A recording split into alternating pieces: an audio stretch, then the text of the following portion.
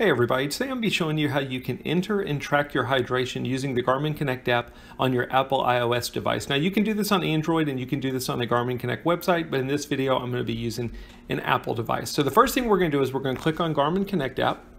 We're going to open it. By default, it should take us into our My Day. If not, at the bottom left-hand side of the menu bar, you should see My Day. You'll want to go there. Now, it doesn't matter whether you've got an expanded view or a collapsed view.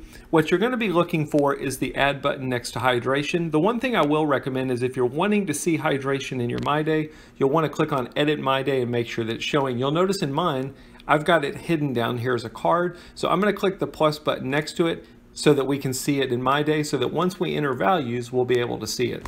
I'm going to click Save, and now we're ready to enter our hydration. I'm going to click the plus button next to hydration. This works very similar to adding weight or activities to your account.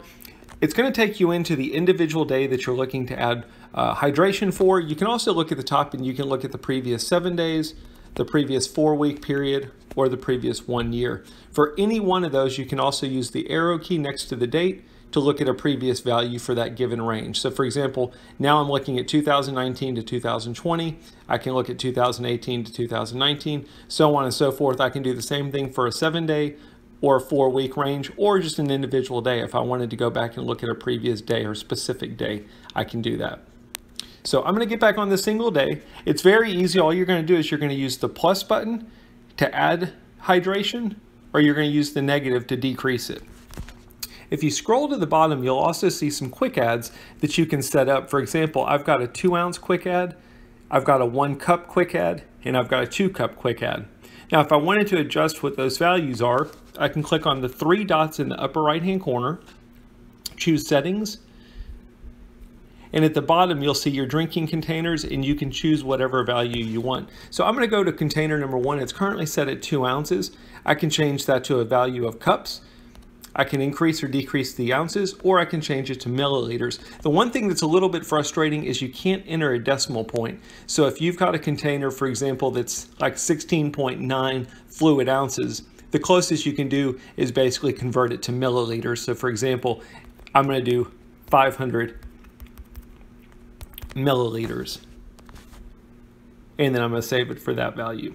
You can also change your daily goal by clicking on the daily goal value and changing it to whatever you want. So I'm going to change mine to 120 just for purposes of the video. Then I'm going to click Save.